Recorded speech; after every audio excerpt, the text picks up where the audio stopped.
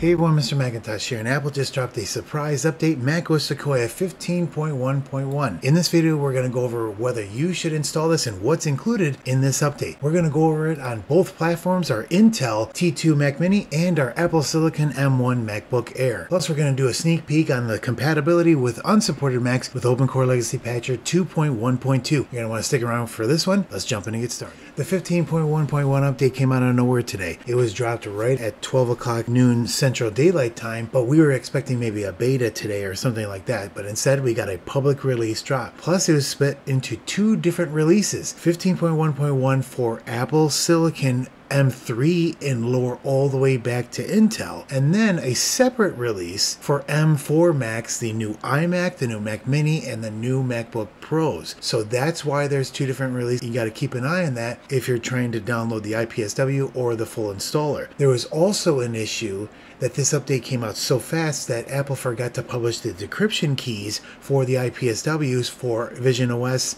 and macOS, and that prevented Apple Configurator 2 restores from actually completing. I posted this after doing a test to make sure that it was not working properly with restoring a system with Apple Configurator 2, and sure enough, the error was happening. The good news is I can report as of 9 o'clock p.m. tonight, Apple has resolved this issue, and I tested this and it worked, and we should be able to restore our systems to Apple Configurator 2 again. So it's great that Apple was able to get that resolved. Along with the 15.1 update, we also got iOS and iPadOS 18.1, and then for older devices still on 17, we got 17.7.2, and we got visionOS 2.1.1. There was no associated update for macOS Sonoma or macOS Ventura or tvOS, watchOS, or audioOS for HomePods. Our demonstration Mac for this update is our M1 MacBook Air 2020. For the update, all we need to do is go into System Settings, and we should see Software Update available right here. And then once we click on that, we should see it right here under the available updates. What we do for our testing is I make sure that I have my fake Apple ID for use for testing, logged in with Find My enabled, and FileVault 2 encryption is enabled. If we want to get more information, we can click on the more info, and the good news is Apple has finally fixed this. You might remember from my previous updates that the information in this box was broken, so I'm glad that Apple was able to fix that. For 15.1 to 15.1.1 is 1.29 gigabytes, and that's the smallest for Apple Silicon because we're only making one small jump from 15.1 to 15.1.1. If you're back farther, like 15.0.1, it's going to be larger. All we need to do is click on Update Now and agree. And we need to type in our password for Apple Silicon, and we'll start downloading. Now we're going to test to see how long the update takes to prepare and install.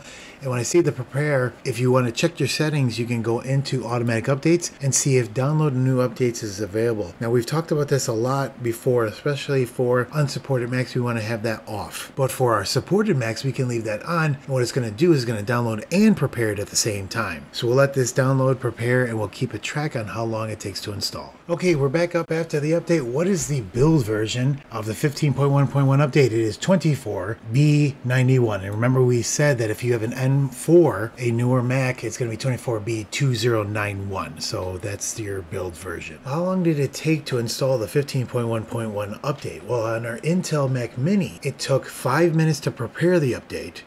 And then after the reboot, 13 minutes to install the update for a total of 18 minutes start to finish.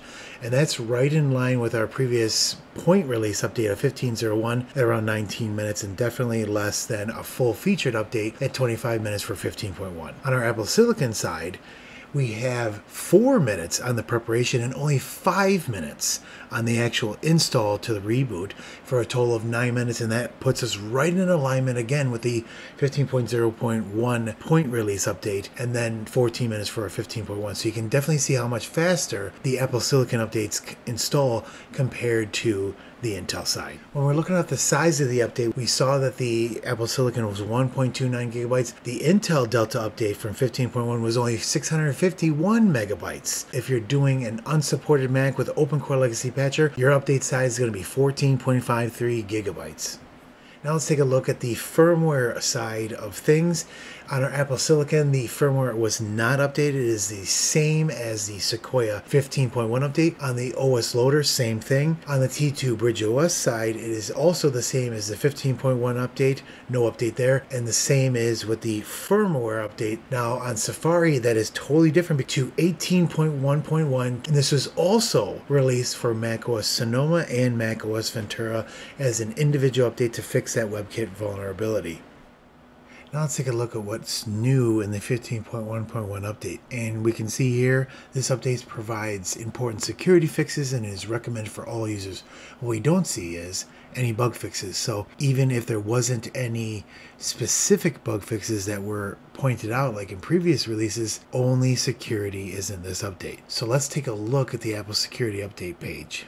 In the security content page, if we scroll down, we see two specific macOS Sequoia 15.1.1 fixes here. First is in the JavaScript core, available for macOS Sequoia. Impact: processing a maliciously crafted web content may lead to arbitrary code execution. Apple is aware of a report that this issue may have been actively exploited on Intel-based systems. This issue was addressed with improved checks. And this is coming from the Google's Threat Analysis Group. Now, this is a very elite team of security researchers that even look into national threats from other nations that are targeting maybe high-profile people or groups. If you see something from the Google Threat Analysis Group, it's something to definitely take a closer look at. And the fact that this has already been reported, and it's a 0-day. What is a 0-day? A 0-day is something that was reported to Apple and they had to push out a fix, but they didn't know about it before it was fully released. So that's the JavaScript core. And on the WebKit side for macOS Sequoia, the same thing. Now, when it says Intel-based Mac systems, thinking about that a little bit, that doesn't necessarily mean this is Intel only, because why would Apple then target the M4 machines and other Apple Silicon devices?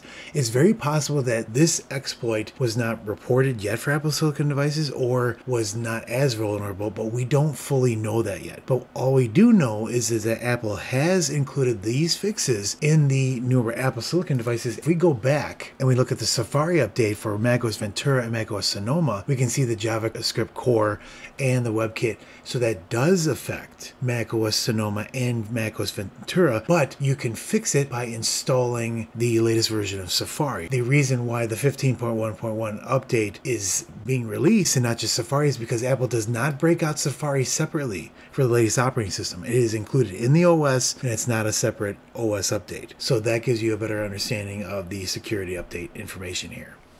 Now let's take a look at the Geekbench 6 benchmark scores for our Intel T2 Mac Mini. On 15.1, we had a 1531 and a 6636. And once we updated 15.1.1, we've got a 1483 and a 6630, so a little less, but still within specs. And for our M1 Apple Silicon, we've got a 2360 on 15.1 and an 8838 for the multi-score. On our 15.1.1, 2394 and an 8606. Now let's do a little preview for unsupported Macs running OpenCore Legacy Patcher 2.1.2, the latest release. Now, I always come out with a separate video because I do all the testing against the latest operating system to make sure the systems run okay, but I always want to give a little bit of a sneak peek in this to give you an idea what's going on here. Our demonstration Mac always is our first one is our caching server, which is our Mac Pro late 2013, running our AMD GPU on 15.1.1, and we have no issues whatsoever, and the update went very smoothly. Our second device that we wanted to test is our little mini MacBook Retina early 2016 MacBook running 15.1.1 with the latest version of the patcher, and there was no issues whatsoever on the update. And again, we'll have all of our tests in the update on OpenCore Legacy Patcher for unsupported Macs coming up really soon. Now let's go over my recommendation. Should you install the macOS Sequoia 15.1.1 update? For supported Macs, definitely 100%. And the 0-day exploited vulnerabilities out there already are enough to protect your Mac to be able to make sure that you are safe. Apple wouldn't go through all of this big deal if it wasn't a really big deal to keep your Mac secure. Or they would have just waited for 15.2. So those are some high-level vulnerabilities that you want to be able to protect yourself from. Now let's talk about unsupported Macs. That's also protected because Safari is also included in that update, and those vulnerabilities are patched for unsupported Macs too. So those machines are protected. So I do recommend doing that, but we'll do that full recommendation once we do our unsupported Mac video. Let me know how you're doing in the comments. Have you updated to 15.1.1 yet? Are you still on macOS Sonoma or Ventura or an even older OS? Where are you at on your supported Mac? Let me know in the comments and we'll catch you in the next video. Thanks.